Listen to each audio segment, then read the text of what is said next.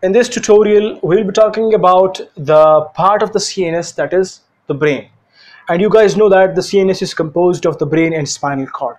So we'll talk about the brain today in detail. And we'll continue our discussion from the definition of the brain. Then we will tell you about the location of the brain, the protection, the parts and the function of these parts of the brain, the limbic system, the brainstem and the ventricles. So we'll talk about all of these. So let's start from the definition. How we define the brain? It is actually the control center of the nervous system. Your entire nervous system is actually controlled by the brain.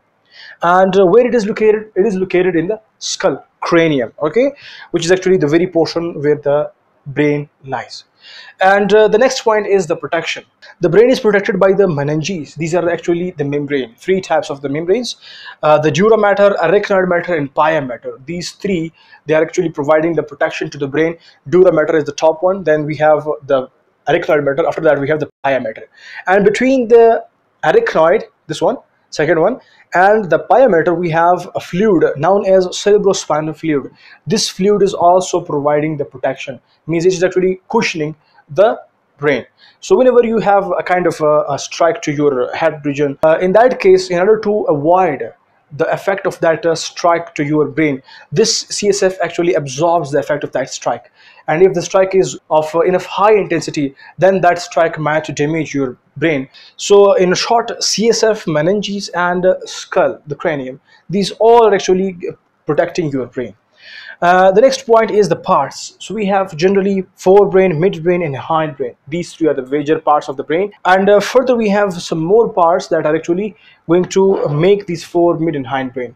We have the cerebrum, the largest part of the brain, thalamus and hypothalamus. These three combined together, they are making the forebrain. And here we have the pons, midbrain and cerebellum. These three combined together, they are making the hindbrain. And the portion between these two, the forebrain and the hindbrain, is the midbrain. Okay, that's it. Now let's come towards the functions of each part. The very first one is cerebrum. From the forebrain we are starting, so we are actually going to tell you people about these portions, and we do have some other portions, some other areas about which we have talked, and we will talk in our next videos also. Well, so for this video, just you are supposed to concentrate on these specific parts for now, because this is going to be a very important video for the lower and higher grades. This video is going to cover and clear the concepts of the lower grade students and higher grade students. So this is for actually for all the students. So the next point is the functions. Now let's move towards the functions of each. So the very first one is cerebrum. As you guys know, that it is the largest part of the brain. And when you just concentrate the structure of the cerebrum, it is having convolutions known as ridges and or gyri, okay, these convolutions. And these convolutions are then separated by the grooves. We have sulcus and fissure. The sulcus is actually called as these minor grooves. These are actually the minor grooves.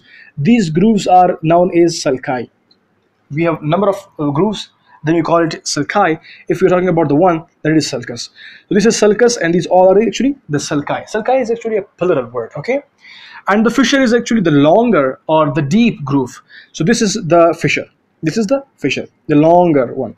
And the deep one. This is actually going to divide your brain or your hemisphere into two. You have this cerebrum is actually then divided into two hemispheres, the right and left hemisphere.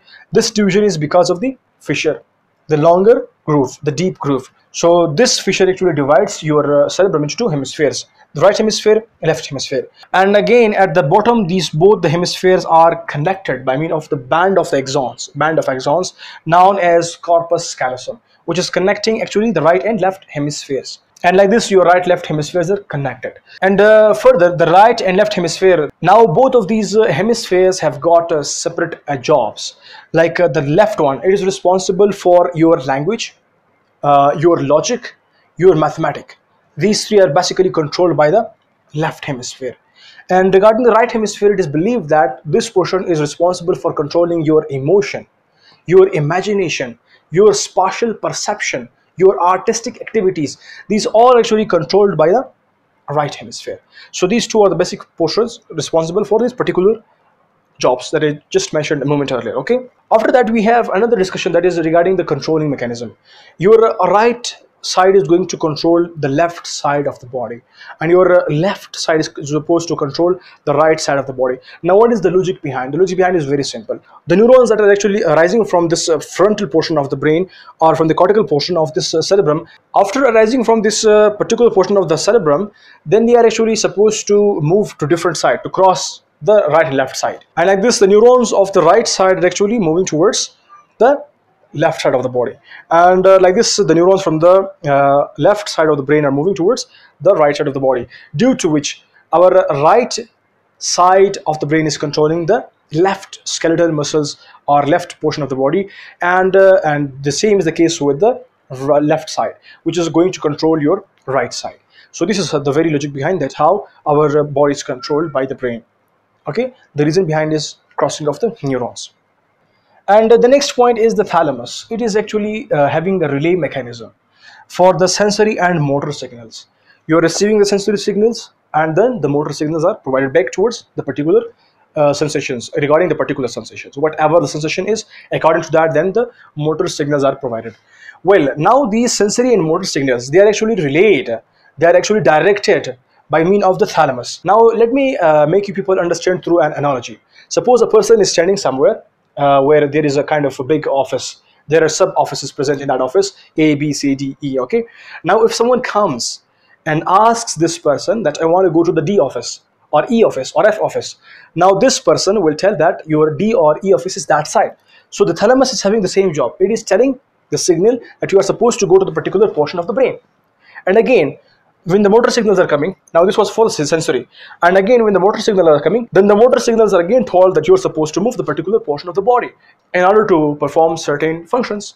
So that's it. This is actually having a relay mechanism, and for these signals we have a relay station. That station is actually the midbrain, and this midbrain is responsible also for the audio and visual sensations.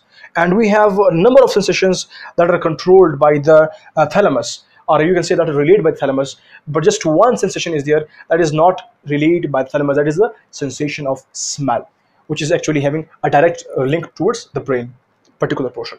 So this is a little bit about the thalamus. Now let's come towards the hypothalamus. Hypothalamus has two important jobs, that is the link and the homeostasis. Now, what do we mean by the link? It is actually linking the nervous system with your endocrine system. How? Like, very simple. So like this, you know that it is the portion of the nervous system. The next point is that it is linking this nervous system with the endocrine system. You know the pituitary gland, the master gland, which is controlling your entire endocrine system. So this hypothalamus is actually controlling this pituitary gland, due to which it is linking the nervous system with the endocrine system. Very simple. And the next point is the homeostasis. And your hypothalamus is responsible to maintain a normal condition of your body with your surrounding environment. So whenever you feel thirst, hunger, and your temperature goes up and down, this is just because of hypothalamus. It is responsible to control. You feel thirst, you feel hungry, reason behind is hypothalamus. The next portion is the cerebellum, which is the portion of the hindbrain. And you guys know that we discussed now the fore and midbrain together. This now the portion is hindbrain. So we have cerebellum, pons, and medulla oblongata in this particular part of the brain. Cerebellum is responsible to maintain your equilibrium, the way you walk, the way you perform jobs through your hands, or the way you talk, etc. These all actually, equilibrium is actually controlled by the cerebellum, equilibrium. The next one is the pons. This is actually a kind of a bridge between the medulla oblongata, cerebellum. Okay, so it has another very important job, that is the sensation of taste are actually targeted towards the pons. And then we have the breathing rate, which is controlled by the pons, and the same breathing or respiration is controlled by the medulla oblongata also. Medulla oblongata, which is actually controlling the autonomic functions, like your respiration, your heart rate, your blood vessels contraction, dilation, and etc. These are actually controlled by the medulla oblongata. Now, these are the very important points that you must remember if you want to learn the biology, the physiology, and the pharmacology in a very good way. We do have another points also, remember that. So here we have the next portion, that is the limbic system. The limbic system is actually a neuronal pathway that is actually covering the frontal lobe, temporal lobe, thalamus, and hypothalamus. So when it reaches the thalamus and hypothalamus, it actually form two types of shapes. One is seahorse shape, another was an almond shape. And this seahorse shape is known as hippocampus, and the almond shape is known as amygdaloid or amygdala, which means almond shape. The seahorse shape is named as hippocampus, and it is responsible for your learning, for your memory. And the next one is amygdala. It is responsible for your pleasure, punishment, sexual arousal, feeling of rage and fear. These are actually controlled by your amygdala. And regarding the limbic system, it is believed that limbic system is responsible for your complex learning and your long short-term memory. That's it. The next point is the brainstem. Regarding brainstem, we have three specific portions: midbrain, pons, and medulla. Midbrain and pons and medulla, these three combined together, they make the brainstem. And the brainstem is responsible to maintain the life support. And if the brainstem is damaged by any way, then the entire body down to the brain will stop working. Means the body will become paralyzed. So the person will be alive, but this person is considered as dead, according to the scientists of some countries like UK. So they consider the person as like dead, though the person is alive. Okay. Now let's move towards the ventricles. We have 1, 2, 3, 4 ventricles. The first two ventricles are known as the lateral ventricle. Then we have the third and the fourth ventricle. These ventricles are supposed and responsible to produce the cerebrospinal fluid and then transported from the same ventricles to the entire nervous system. So this is actually responsible for the production of the cerebrospinal fluid, and the same cerebrospinal fluid is responsible to wash your nervous system. So the region that lie are the hemispheres, right, left hemisphere. The thalamus lie here, and we have the next that is the brainstem, that is the fourth ventricle region. So these are actually the regions which are being washed. So these were the particular regions available around the ventricles. So this is a little bit from my side regarding the brain, and I hope so you got. If still you have any kind of question, feel free to ask us in the comment box. We are here to help you guys, and thank you for watching.